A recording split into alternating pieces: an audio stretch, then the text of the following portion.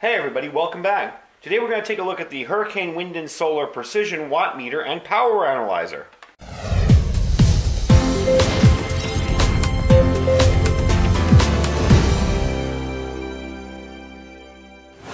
Hey everybody, thanks for joining me today.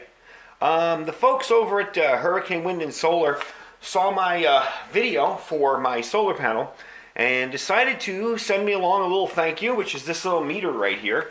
And I've installed this meter on the same smaller system. Basically, I'm expanding the smaller system, and eventually it's going to all flow into one big system here. But for now, I'm expanding it and making it a little better. And this is a really, really handy tool.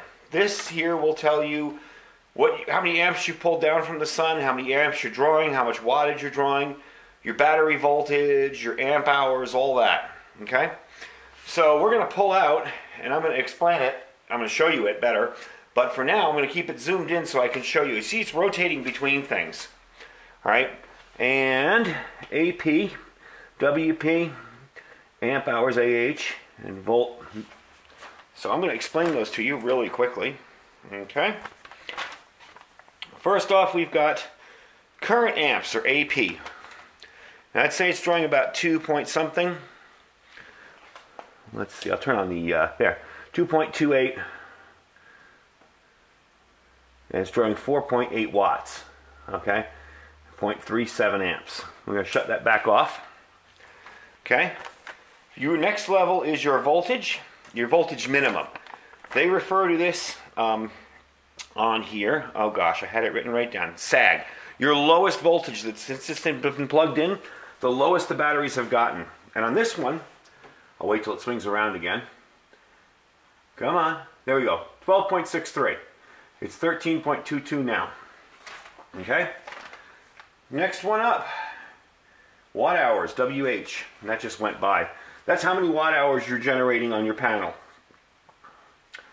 There we go. 13.4. Now this has only been plugged in since yesterday, so I have to let it accumulate over time. And it's overcast as all get out today. Then you have amp hours. This is the total charge in amp hours delivered since the startup of the screen. So where is that? Come on. There we go. 1.43 amp hours. That's since this morning. Okay? And then you have power watts and power peak watts. So that's power watts 13 and your peak watts 31.3. Pretty much that's how it works. So it cycles through these. It shows you what amperage you're drawing at the current time. Shows you the amount of watts you're drawing, and it shows you your battery's current voltage. Now this charge control is set to reset at 14.2, or 14.22 actually I find. So then it'll go green again on the charge control. So what I'm going to do is back up and show you how I installed this. Alright, so this will give you a better idea of what we're working with here. You want the source side to come from your charge control into your source side there. You connect the load side directly to your batteries at the bottom. So basically what this does is it sits in between your charge control and your batteries and tells you what you're drawing and what's going on and how much power you've used since your last usage, how much watts you're pulling in. So that's how you'd install it if you had one of these. Now if you had one that just screwed right in, you'd just take those, connect some wires to them and screw them right into your charge control. And the other side, again, connect to some battery wires and connect them to your batteries. It's a pretty simple installation.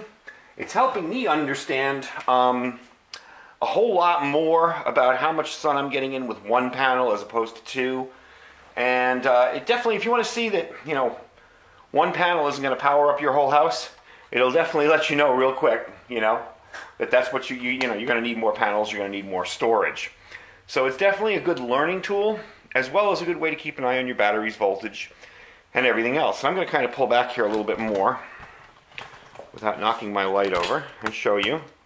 There's the two batteries. You'll notice batteries on this side for the other system. There's the two batteries there. And I think this kind of evolved as a dual system for me because I had two systems back in where I lived before in my previous apartment. And I had one in my computer room and one in the living room. So when I moved here, I kind of just dragged it all along and set it up again. But I think what we're going to eventually do is work to getting this to be one big system with the 200 watt panels and the big 50 watt panel all together and 5 batteries. Anyway, that's it today. Thanks for watching. I will put the link to Hurricane Wind and Solar below, so you can check out their page and see what they have to offer. They got a lot of nice solar panels for a very good price. And right now is the time to be buying solar because the panels have come way down in price. Thanks for watching, and we'll talk to you soon.